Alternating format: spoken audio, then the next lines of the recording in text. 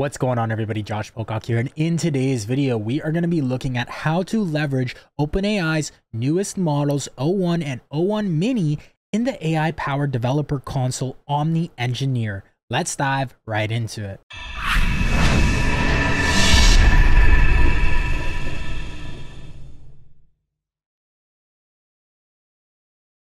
Alright guys, so if you've been following this channel, you may know that we have covered Omni Engineer already, but it actually came out with a lot of new updates that we will talk about in this video. And now them, along with a lot of other AI pair programming tools such as Claude Dev and a bunch of different other ones, are getting o1 support. So I'm going to show you how you can use it and build some really cool stuff with it. So if you don't know about Omni Engineer, it's actually made by the same founder as Claude Engineer. So basically Claude Engineer is kind of like Omni Engineer, but just specifically for Claude. Omni Engineer is really great, so I'm not going to go through this whole GitHub and read everything. I'll leave it down below, a link, but a few things to note. We have AI powered responses and streaming output, advanced file management, so you can do things like add, edit, create, show content. So a lot of cool things such as Claude Dev can do, and Aider, and even Cursor Composer, so it can actually edit, create files, which is really nice. I really like that in an AI coding tool.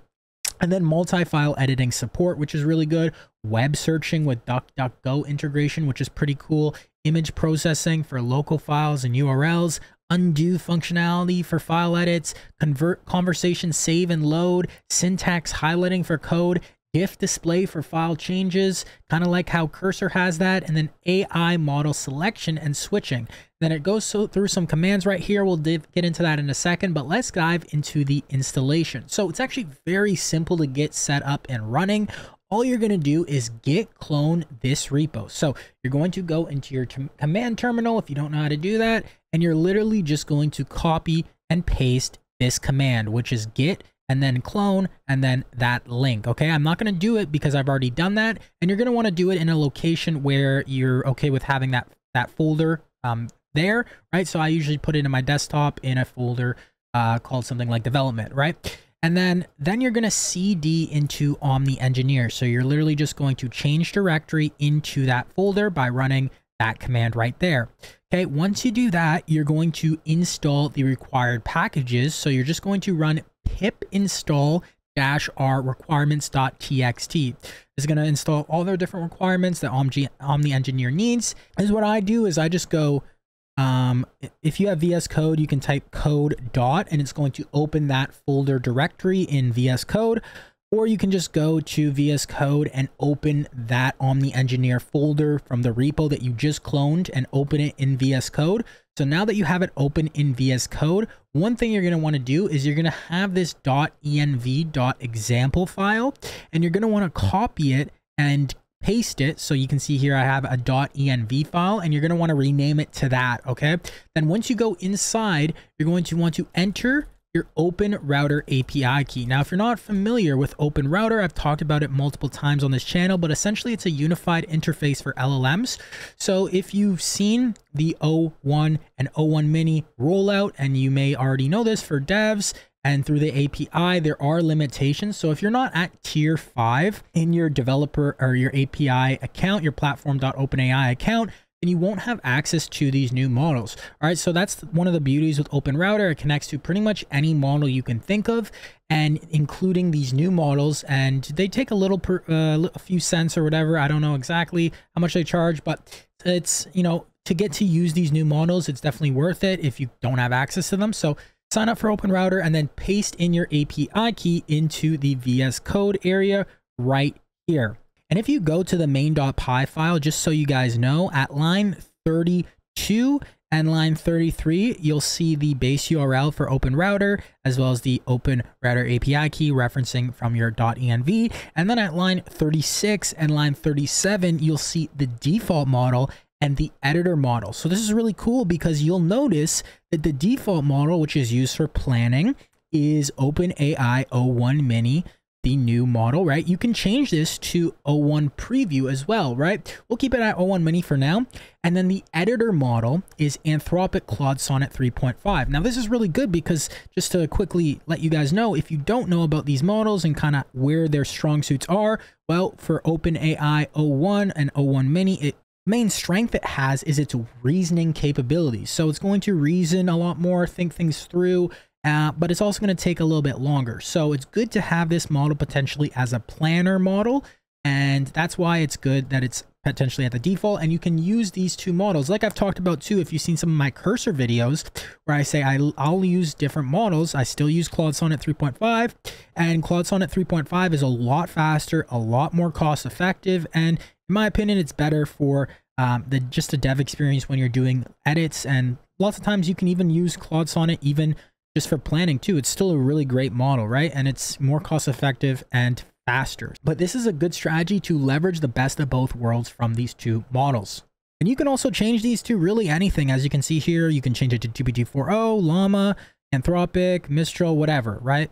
So what do you do once you're done that? Well, you run the Python, not omni.engine or -engine.py. Don't do that. You're going to run Python and then main.py, okay? Just like the name shows right here, Python main.py. That's going to bring up the Omni Engineer interface. So it's going to say, welcome to the Assistant Developer Console, and then you'll see the different command options. So we have add, edit, new, search, image, clear, reset, diff, all the different options that I covered before.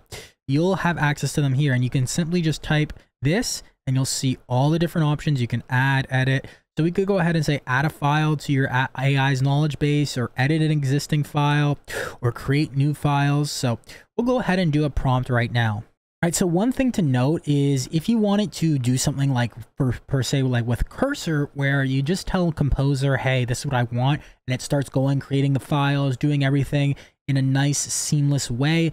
Well, this is good, but it's not there, okay? I mean, I'm a huge fan of Cursor, but all right, so we're going to use /new and then index.html. And then we created that, and it's going to ask us if we want to edit it. We're going to say yes. And then I'm going to paste this in. So create a modern task manager application using JS, CSS, and HTML. The user should be able to create new tasks, create new Kanban boards, add notes, and more. Make it function very well, make it look very professional. All right, as that's running, you'll see I also asked the same question up here. And if you just ask it, it's going to provide like a project structure, as you can see here, and it's going to give you the code. And this is using the O1 model, and you can see here, it's very descriptive. We got the JavaScript code, we got the data structure, pretty much everything you could think of, different functions, and then even additional notes at the end on how to enhance it or add additional features like drag and drop libraries, responsiveness enhancements, user authentication, styling improvements. Okay, so you can see here that the index.html has been successfully edited and saved. And we can see that's right in our file right here. So let's go ahead and check this out. All right, so we can see here that it actually didn't put the CSS and JS into the HTML file. So I'm going to edit it and ask it to change that. Please put all the CSS, JS, and HTML in this file with a professional modern feel. Now, obviously, you wouldn't want all your code in one file, but this is just for testing purposes. Okay, so we can see it's making the changes right now. All right, so this looks a lot better. Okay, we can add a new board here. Let's go ahead and put test, and boom. Okay, this is actually really, like, I know it's not really nice, but it's a lot nicer than what it just was. So let's add a task. Let's do a test task, test description, boom. Wow. Okay, so let's add another board, test 2, create. Oh, wow. So we even have drag and drop functionality. I didn't even ask for that. So this is actually pretty impressive. Yeah, I'm actually very happy with what we got so far. Let's go ahead and even try to improve it a bit more. All right, so here I'm saying looks great. Please add due date fields in new task option and make it even look more modern, like a Fortune 500 software company. Get creative and add new features that I didn't even think of. Try to really impress me and go above and beyond with your creative coding talents. Let's see what we get here. Okay, so this is strange. I don't know if this is, I'm assuming this is OpenAI, but look at what we get here. Errors in streaming response, error, message, invalid prompt. Your prompt was flagged as potentially violating our usage policy. Please try again with a different prompt. All right, guys, I don't know if it's glitched out or if it's just taking very long, but I've literally been waiting for about 10 minutes for this prompt to generate. I don't know if it's OpenAI's O1 just thinking, but I've never had it take this long. So So I may just end it off here. Other than that, I think this is a really good, useful tool on the engineer and a good combination with O1 and Claude. No, I personally don't think it is as good as something like Cursor. I think Cursor is just a really good dev experience, and I'm going to do more videos on Cursor showing you guys how to build out more intricate builds. If you want me to do a video on any specific topic, let me know in the comments down below, guys. All right, guys, so that's pretty much it for this video. If you're new here, we upload videos every single day on AI, automation, business growth, sales, marketing, etc. So if you want to stay up to date with the daily uploads, make sure to smash that like button, smash that subscribe button, and comment down below what's your favorite AI pair programmer. Is it Cursor? Is it Claude Dev, Continue Dev, Aider, Claude Engineer, Omni Engineer? What is it? Have you tried Omni Engineer yourself? If so, let me know in the comments down below how you think it stacks up to some of the other ones. And other than that, guys, I will see you in tomorrow's video. Thanks so much for the recent 6,000 subscribers, road to 7K, and then of course 10K on the way. If you haven't already checked out our free community, stridecommunity.com, link for that will be in the description down below. Our free Facebook group, free Discord channel. Other than that, see you in tomorrow's video. Keep hustling, keep grinding, and of course, guys, accelerate your stride. Take care.